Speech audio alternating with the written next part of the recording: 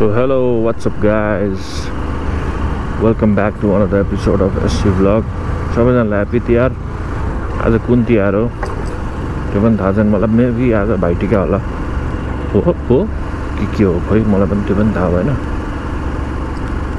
So आज चाहिँ म जमाचो गुम्बा जाँदैछु, जुन चाहिँ गुगलले 13 मिनट मात्र देखाइरहेछ। त्यो हो होइन है कि म उल्टो डिरेक्सन आएको हुनुपर्छ होइन। मेरो घरको पछाडिको त्यो नागार्जुनको पहाड छ, त्यहाँको टुप्पोमा छ जस्तो लाग्यो मलाई। कि यसले अर्कै गुम्बा देखाएको हो कि है। अब हेरौँ होइन के कसो छ, कहाँबाट जाने हो। निकुञ्जभित्रबाट जानुपर्छ जस्तो लाग्यो मलाई होइन। ल अहिले बाटोमा भेटौँला गाइस। सो गाइजहरू है, अब यो गुगलले चाहिँ के हो, सो गुगलले चाहिँ होइन उल्टो देखाइरहेको छ गाइज होइन। यहाँबाट बाइकहरू चाहिँ होइन मान्छेहरू चाहिँ हिँडेर जाने रहेछ है। म चाहिँ बाइक लिएर जाउँ भनेको, अब सिधा पालाबाट चाहिँ यहाँबाट चाहिँ हिँडेर जाने रहेछ है। अब हामी चाहिँ बालाजु बाइपासबाट छिर्नु पर्ने रहेछ। त्यही त मान्छेहरू 2-3 घन्टा लाएर गइरह, यसले त 15 मिनटमा देखाइरहेछ। मलाई शङ्का त लागिरहेको थियो। त्यही पनि अब 15 मिनट पछि चाहिँ त्यो हो कि के अरे के भन्छ त्यसलाई, 15 मिनट पछि त्यो आर्मीको चेकपोस्ट हो कि भन्ने जस्तो लाग्थ्यो। होइन रहेछ भरे त है। गुगल म्यापले चाहिँ हाइकिङ डेस्टिनेसन देखाउँछ। ल गाइस ल, सो म चाहिँ बालाजु बाइपास आइसकेँ होइन गाइस। अनि मलाई चाहिँ मेरो विचारमा चाहिँ के लाग्छ भने है, मैले अरूहरूको भिडियो हेरेको अनुसार चाहिँ, मैले अब खोजेको अनुसार चाहिँ यतैबाट लेफ्ट साइडमा एउटा केही हुनुपर्छ है।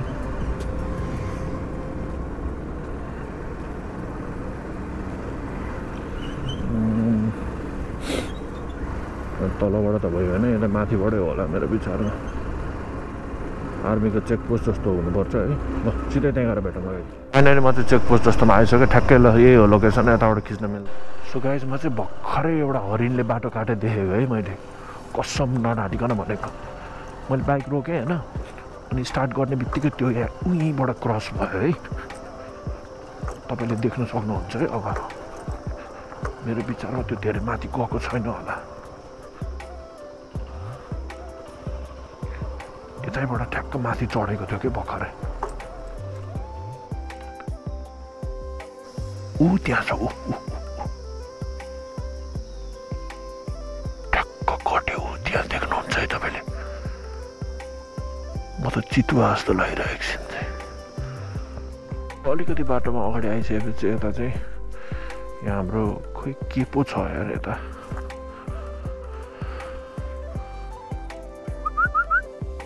यहाँ काली जस्तै के एउटा चरा देखेको थिएँ मैले। म आउने बित्तिकै भित्र पसिहाल्यो कि फेरि।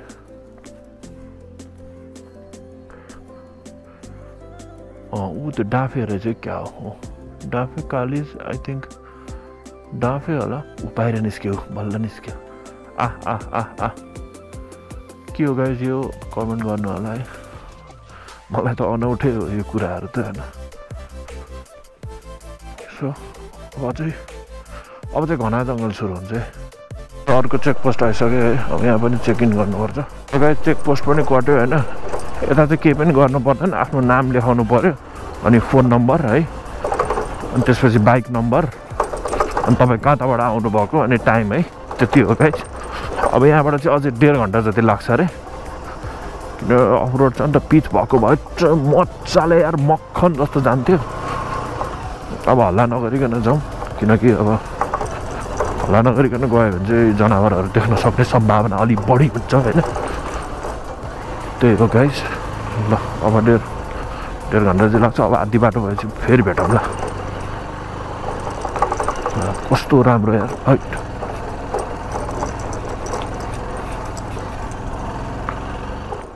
सो यता चाहिँ बाटोमा जाँदा जाँदै एउटा मन्दिर पनि रहेछ। मन्दिर पनि यसो भिजिट गरेर आउँ होइन। श्री पचली भैरव मन्दिर रहेछ क्या यो चाहिँ। कोही पनि छैन।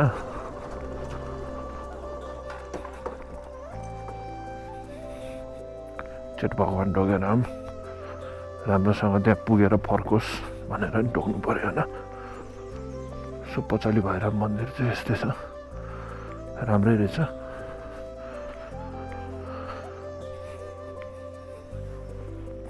भगवान् रक्षा गर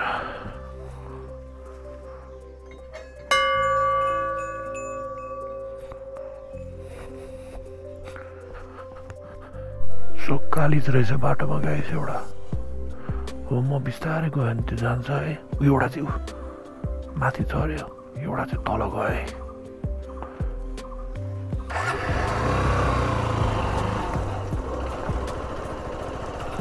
एउटा चाहिँ माथि गइसक्यो